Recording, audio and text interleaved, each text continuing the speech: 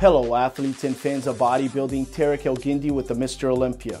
This past weekend we had the Indy Pro and it was quite a show. Blessing Awodipo, aka the Boogieman, also known as the Force of Nature, conquered his qualification for the Mr. Olympia. The most interesting thing about this competitor was the improvement he had from 2021 Indy Pro to this event. So he shows clear signs of ascending in the IFBB Pro League. His legs grew tremendously, which brought a great balance to his physique, and his conditioning was very good. A great victory, and I'm betting that Coach George Farah will bring his best to the Mr. Olympia so we can see Blessing in a new format.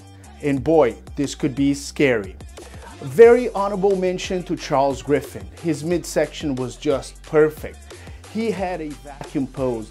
This athlete brings tremendous density to his physique.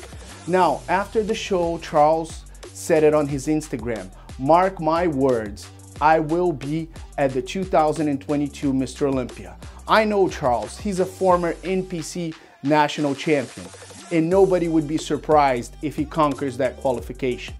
On the female bodybuilding side, we had Teresa Ivancik conquering her qualification. Now, if you look at her competitive history, she has been at the Olympia before.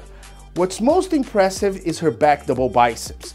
What an amazing shot, and honestly, everybody wants to see her right next to Andrea Shaw on that back double biceps. Her posing routine deserves an honorable mention because she created something unique on stage with artistic and very good poses and angles. So I give her a lot of credit, and I'm excited to see Teresa Ivancik on the Mr. Olympia stage. 212 is where all the new stars come. We're talking about Derek Lunsford. We're talking about Hadi Chupin. We're talking about William Bonac. We're talking about all these great competitors coming out of the 212.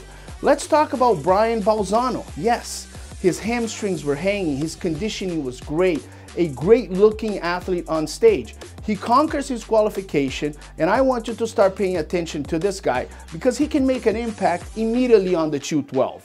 Now, in Ireland, we had another 212 contest. The heavy favorite was David Henry, but he was edged out by Robert Taylor. Robert Taylor came in with great conditioning and he posed with great spirit. After winning, he brought his family on stage and he said, "This is all for you," his wife and his 2 children. A special moment. Now, coming up, we have the New York Pro, one of the most historic and iconic events in our Pro League.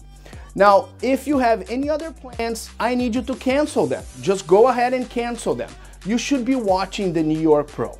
About 9 years ago, there was a heavy favorite by the name of Victor Martinez. Yes, he was an Arnold Classic champion. He was a runner-up for the Mr. Olympia.